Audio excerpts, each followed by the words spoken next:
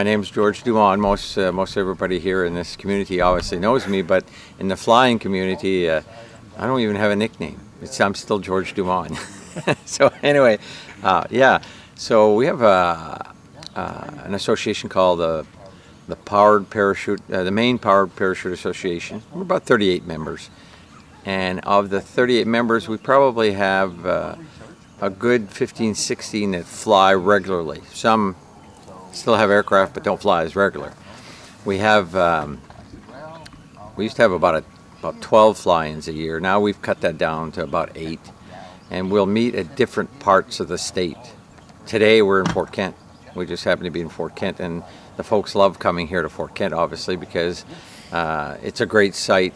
Fort Kent has a really nice grass strip. We've been working on this strip now for over a dozen years, and it was turning to brush, but we kind of restored it back. It's come back fully. We have other fixed-wing airplanes that fly out of here, a few that fly out of here, and we have some that even visit. Recently we had somebody from Atlanta that came in and just found out about the remote site here. They came out, they camped out, they were socially distanced from everybody obviously, but they were going to stay one night. They ended up staying 2 nights and 3 days, so they really liked it here. But our association meets here once a year, and because we're so far north that we make it a 1-week trip in Aroostook County. So they'll be here until Wednesday, roughly, and then we're going to Presque Isle and be flying out of Paul Sears Field. Everybody knows who Paul Sears is. He's a famous photographer in this area. Paul loves to host us up there. He's got a nice grass strip as well. So you could see here all the campers that have camped out here. I don't know, we're probably about 8 or 10 campers that have come up here. They're behind each of these is a trailer that's hauling their airplane. And we even have one guy here that's up here from New Hampshire. Has come all the way up here with his wife from New Hampshire. So some of the campers actually have where they can actually, they're the toy haulers. They'll actually put the airplanes right in the back of the toy haulers. So we've been flying generally twice a day. We'll fly in the morning and the evenings because the winds are most favorable during that time. We can fly in winds up to 10 or more, but it's not very comfortable to fly in those winds because generally we get bounced around. A powered parachute is it kind of a pendulum, so anything that the wind reacts to the wing, the parachute part, reacts to us on the bottom as well. So that's why we are most favorable to fly in the early mornings and in the evenings. It makes for nice flying. So we're going to be taking off here pretty soon. So. Most of them have just been flying locally. Some people, yesterday morning we flew over Eagle Lake. One fellow has a camp up in from Perham, the guy's from Perham. He's got a camp up on St. Croix. So he made it pretty much up to St. Croix and turned around. And it's kind of cool to see a bunch of us in the air instead of just me in the air here locally. But we really have a good time flying the air, and we'll fly all over the place. And in the evening, it's a real light show here. Last night we had over a dozen people from just stopping or parked on the side of the road watching us fly in and out and doing our maneuvers. And we try to stay safe, obviously. And it's like anything else, piloting. Altitude's your friend, so you want to make sure you get enough altitude. We have issues, we can come down. It's nice to fly around here though, because there's a lot of fields, and what we're flying really could land on almost any field. So this is a powered parachute, a good example of a powered parachute. Most of these powered parachutes are 2-seaters, so we can fly a passenger. In order to fly a passenger though, you have to be a licensed pilot. You need at least a minimum of a sport pilot license. And many of our pilots are also private pilot license. We even have one that's a Vietnam veteran pilot, flew in the Vietnam War, so he's our president, John Goebel. This aircraft here that I own has a 100 horsepower 912 Rotax in it. One of 2 here that's here this weekend. They're probably the most powerful that we have here. We have another gentleman that's flying a 100 horsepower motor as well, and the rest of these in this background here are 2-stroke engines. These are 65 horsepower 2-stroke Rotax aviation engines as well, 583s. But you'll notice they're almost all of them have 2 seats on them. Well, actually, all of them here have 2 seats on them, and some do not have 2 seats. We know them as Part 103 aircraft. FAA allows those aircraft to fly if you don't have any passengers, have 5 gallons of gas maximum, and they weigh less than 350 pounds. So there are some aircraft that can fly without a passenger and without a license. Those people obviously, I guess FAA doesn't care if you're going to take your own life in your hands.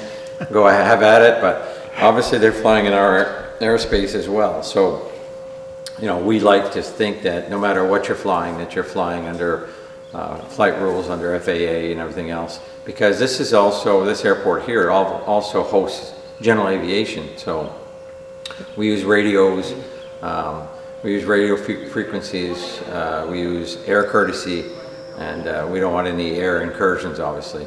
And you know, it's a big space up there. The chances of us hitting another airplane are pretty, you know, pretty rare. But on the same token, when we're getting converging by an airport where aircraft are either landing or whatever, there's more chance of a mid-air collision. So we got to be very careful as we come into these areas, making sure that we have visual on everybody that's there and that we follow the rules.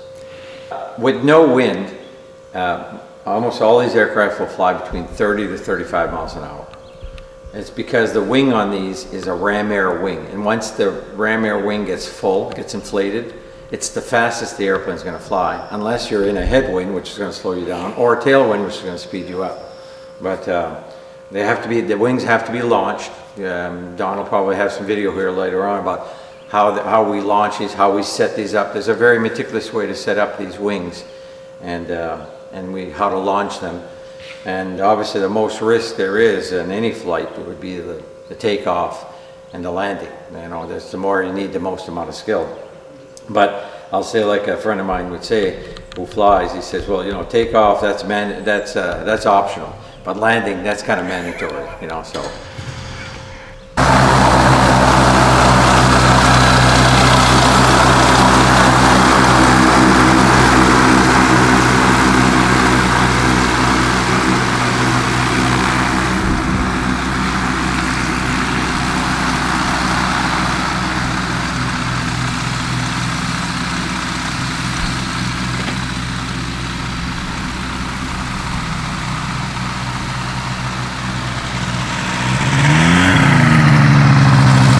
So what we're doing right now is we're laying out the wing. Every airplane needs a wing. Even a helicopter has a wing. Except they're blades, but they look much like a wing. There's a very distinct shape of a wing for an aircraft to fly. What I'm doing right now is I'm laying out the chute so that we can launch this thing properly. Sometimes it doesn't launch right, but we don't take off until everything looks good. That's why you'll see most of them, when they take off, they've got to do quite a rollout before they're checking to make sure there's no lines that are crossed, no lines over the wing. The wing is not left, not right, it's centered, and everything looks good. Then we take off. If not, we'll abort, reset the wing, and then make another attempt at the takeoff, you know. There's two ways to set up the wing. One of them is called inverted. Most of the guys here use inverted. It's laying the chute straight out flat on the ground, and I like stack. You'll see how I stack mine in a minute. I just feel that I was taught that way, and I always feel good about stacking my wing, and that's just the way it is. All right. I just start straight out. Yeah, you leave it on the ground. Well, for now. Okay. Yeah, I'm gonna pull them. Just making sure my steering lines are good. Making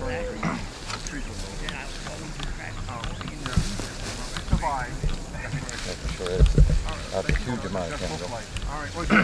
And then I'm gonna do on the stack process. I'm gonna pull it. Hopefully here.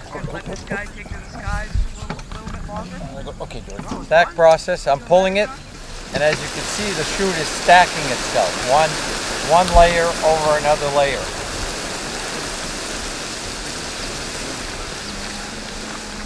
I like this method because all my lines are out and I can see my lines. Now I'm going to start to lay out the chute so that I'll get a good inflation.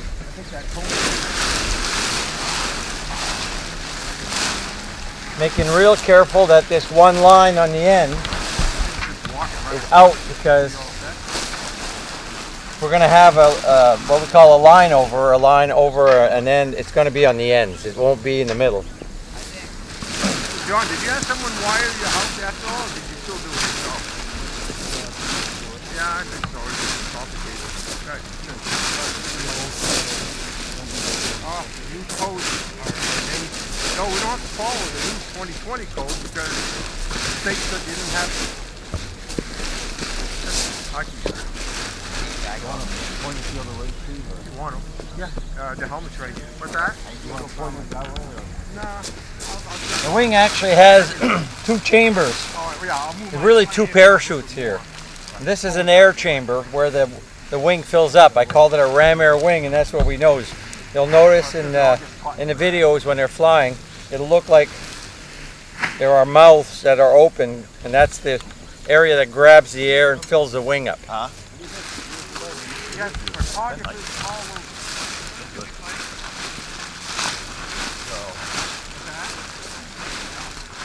I don't know how long it's supposed to keep up. All week.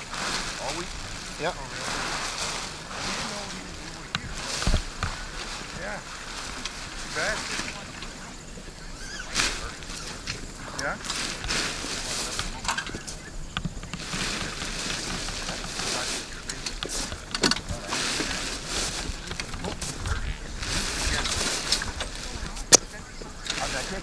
After you're famous, I figure you won't be talking to the little people like me, so I want to talk to you now. How are you? I'm doing very well, Thank sir. you. He talked to me. This gentleman here is really the president of our association, Mr. John Goebel. Oh yeah, I do it for the money. Right? Yeah, he says he does it for the money. He does it for nothing. And he's just finished a check ride here with one of our members. So, did he pass? No. Barely. Barely. We barely made it over those trees. So that's an automatic failure if he crashes into the tree. Yeah, that would be automatic. I would think so. Do you take off like this, stack? Stack. And you'll see that others will do what they call inverted. So mine is stacked, all stacked together. The inverteds are laid flat. They're checking their line. Everybody checks their lines and make sure the lines are clear. No tangles, no knots. And then they take it from there. The engine already, or you I'll check it again. I got about an hour and 10 minutes on it, maybe 15 minutes on it. I flew about 15 minutes last night with it. Okay. Feels good. You won't see me leave very far. Okay, that's a good idea. There's a lot of people on fields over here, so that's good. I feel comfortable up here. Here, I'm making sure that the lines are all clean, not stacked one over another like that one just was. Yeah. Well, I got your XXX shirt. Okay. I think you already paid me. These are my A lines. They are hooked up to the front part of the wing. These are my B lines. They're hooked up more in the center and the trailing edge. And my steering line right here. The steering line is responsible for the very trailing edge of the wing. Is where those lines are hooked up, and they make us turn.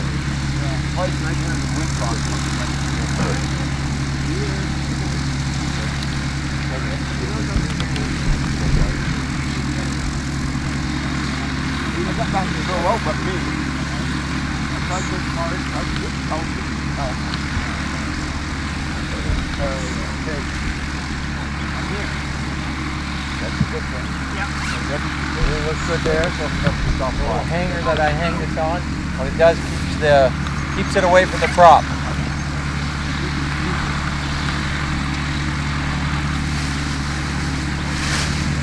Taking my A lines.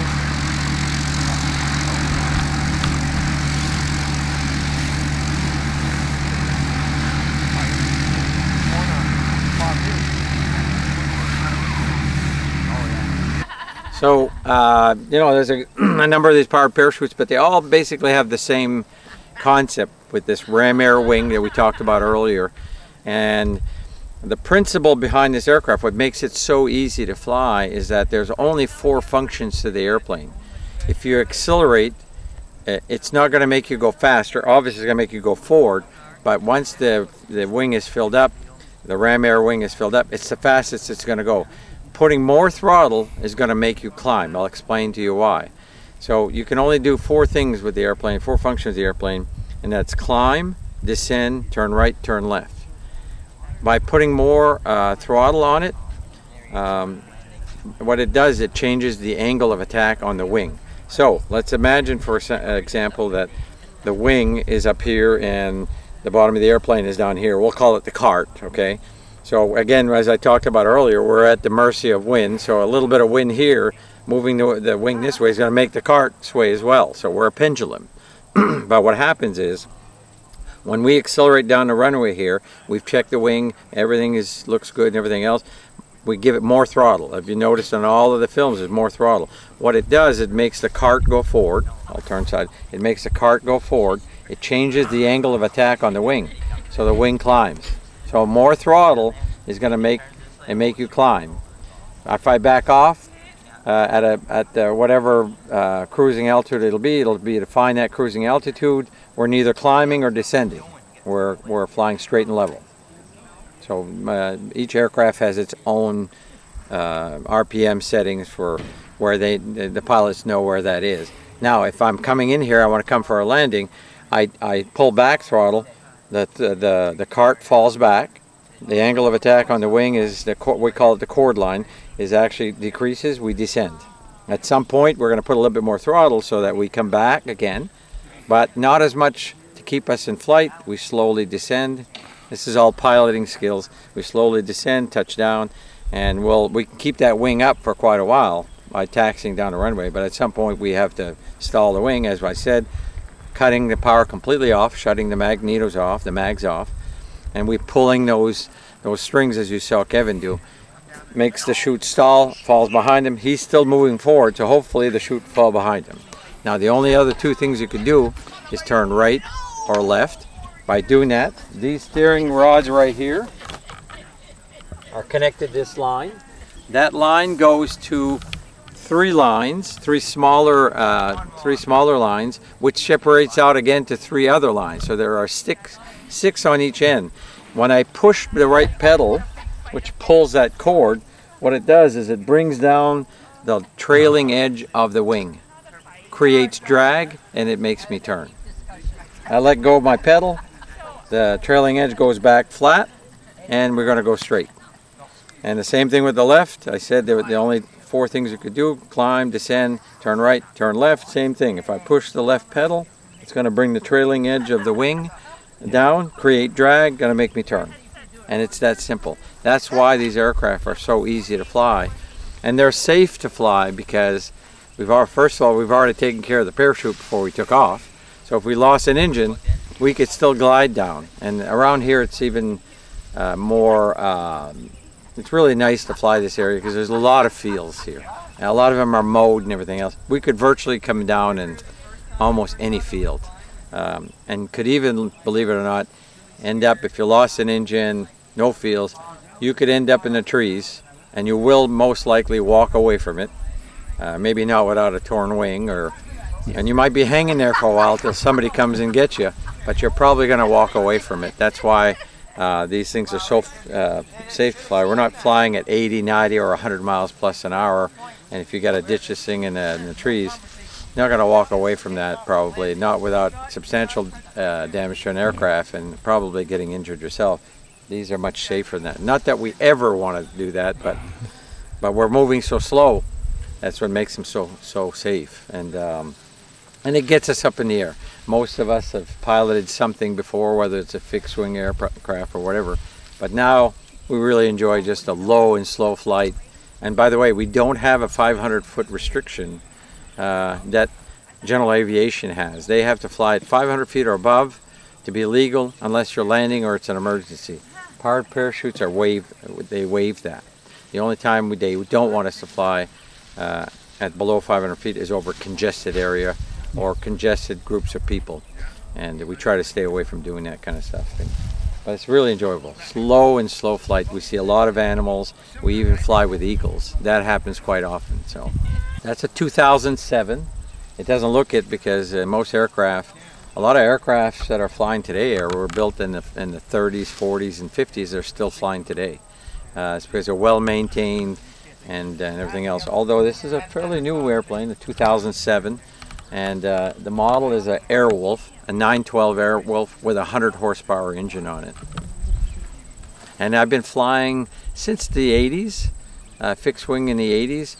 But I really don't want to go back to fixed wing flying because I just like being in the air, and being in the air for me is almost more fun with this. And I really enjoy bringing up passengers because then that experience is new to anybody. I haven't flown many people because of the coronavirus this year because I try to be safe about it. But my buddy likes to, my little partner loves to be able to get in there, climb in the back seat and fly with me, and any chance I can get Kelly in the back seat, she loves it. She takes some great photography in the back of that as well, so that's a great place to be able to take photography. By the way, a lot of the photos you see taken by Paul Cyr were taken in the back seat of a powered parachute. That's why they're so clear and so low, you know. Everything looks really good, really good. We're almost ready to go. Kelly is going to be my passenger today. It took a long time for her to go up with me. Not that she didn't think I was a good pilot, but now that she's got confidence that she feels good flying, I can't get her out of the back seat. So. You're welcome to go up. It's a beautiful morning.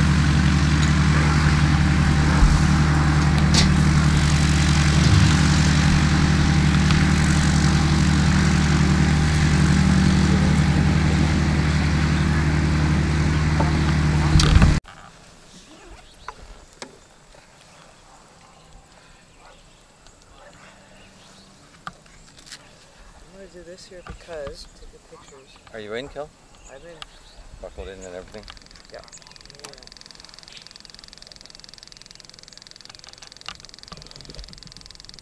We have one more checklist. Are you on? One more checklist here. I've already gone through 2 checklists. I'm going to go through one more checklist. Passenger pre-flight is complete. The passenger briefing is complete. Our seat belts are fastened. Yep. Our lines are clear. Radio frequency is good. We're set. And we're ready for departure.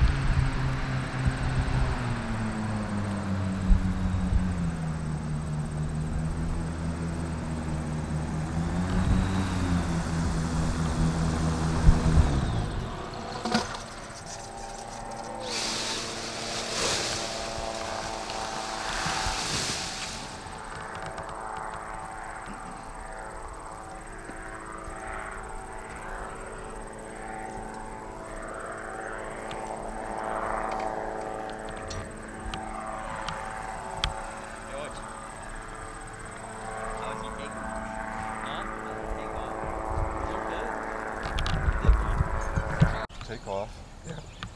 Find a point and then give me a circle. Okay. We'll touch and go and then we'll stop. Okay? We'll touch and go here and then.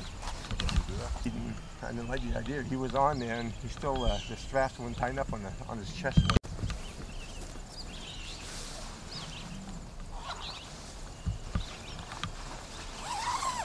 That's amazing though, him losing his engine like that again, huh? Yeah. Jeez, he was getting up late this morning.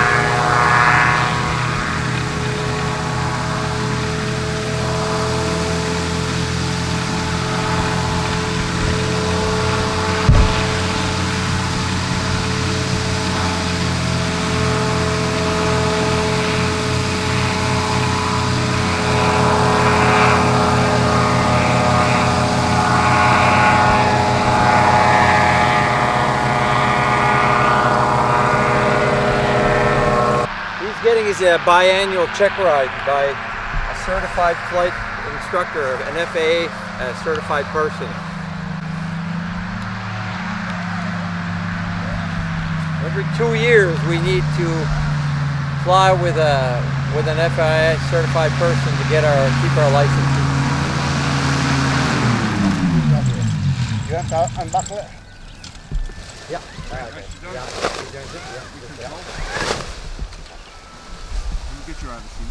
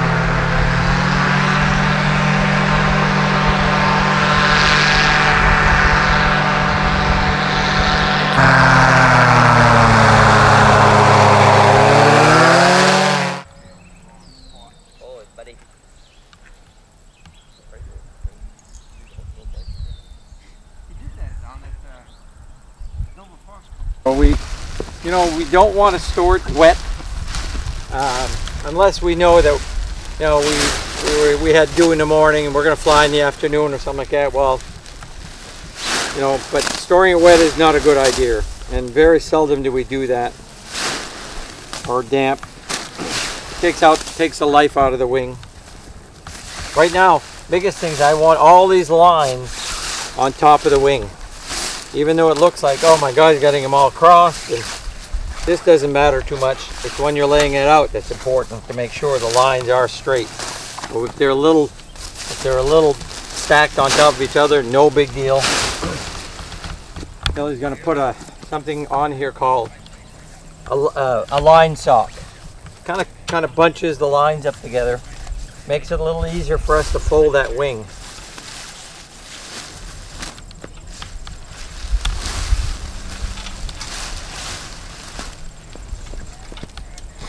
I got a quick question for you, George. Want these a piece tape? Yeah, I know. Yeah, go ahead. Can I pass it through these two things? Well, one or two doesn't really matter.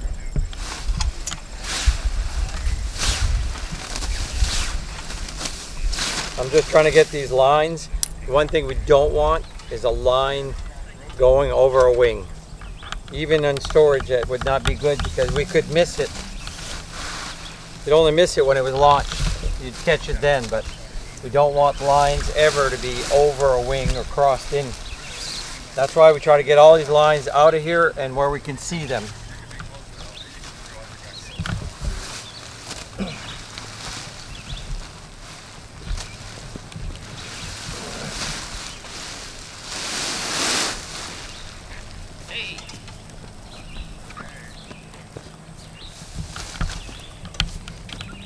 That's it.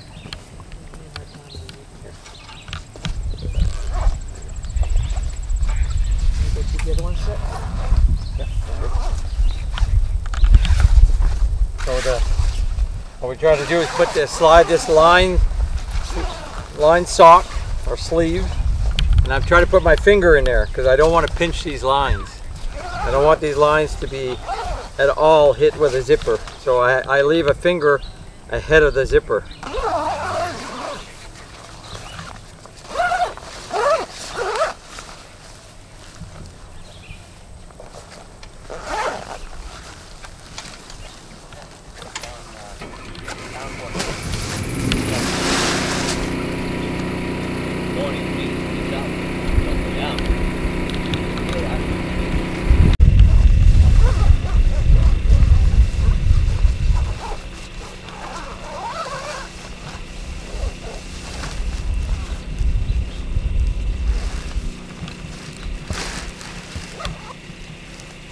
Now Kelly and I have a process where we fold this at a certain way, and we'll start with the yellow, and we're going to fold it to the center where there's a tag. We're going to come back, do it again. We're going to go on the other side.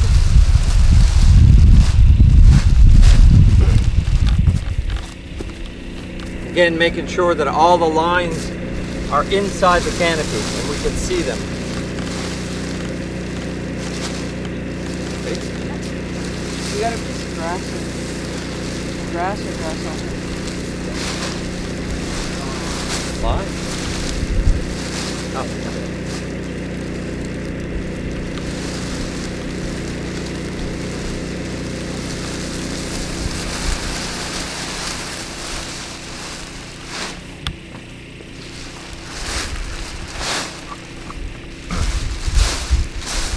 Ready?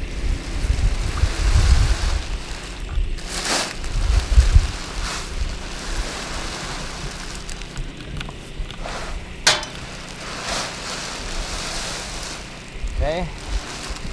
And the last two folds should end up with a red.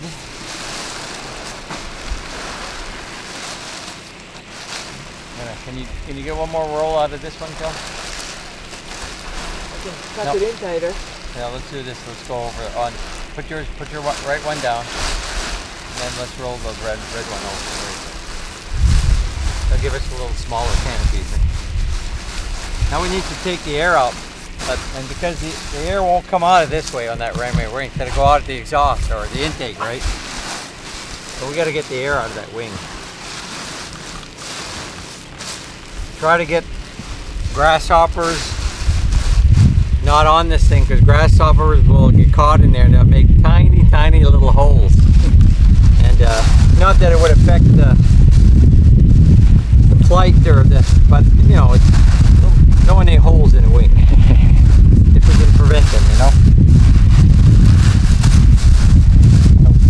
Taking out most of the air, start to fold it back.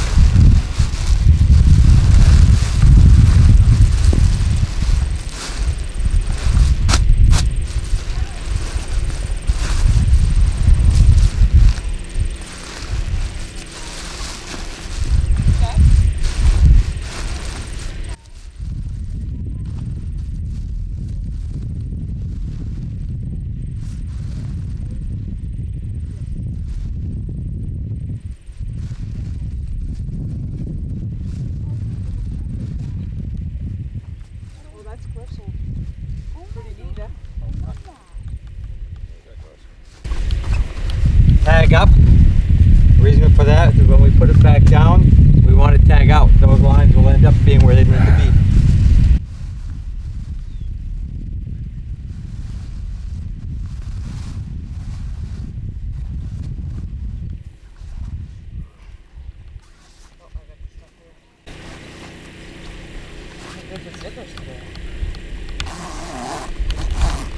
And then in my case, some people just throw it on the seat. I like to hang it on the bars.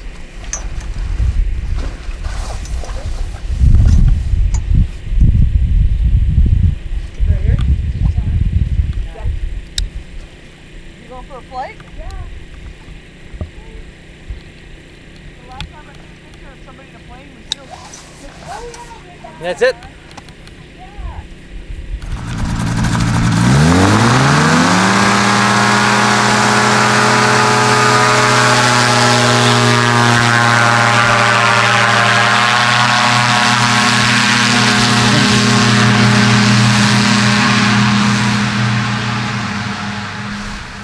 When I used to start flying this 15, 16 years ago, I used to have a passenger all the time, so it was really easy.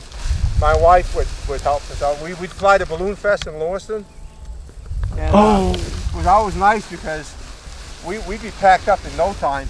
Balloons take such a long time to pack up. Yeah, are they having it this year? What's that? The Balloon Festival. Usually it's in August. They're not going to have it this No, okay, because